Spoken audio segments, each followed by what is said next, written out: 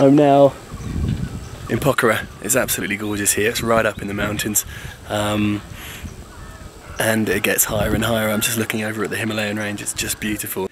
Probably took the smallest plane, commercial plane I've ever taken. Everyone was slightly nervous on board there, but they had some lovely in-flight goodie bags, little sweets and stuff, disgusting, and some peanuts. And I sat next to a Chinese lady with the most wonderful fingernails, so that was nice. There's a lake down in Pokhara, and much of my paragliding training over the next 2 weeks is going to be above that lake. Not necessarily because I'm going to fall in and get wet, but just because that's how it's done here.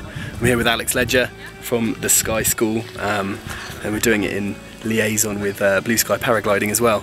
So I'm excited. This is a brand new experience. I've got no idea what I'm to be expecting over the next 2 weeks, but I'm definitely in for a little adventure.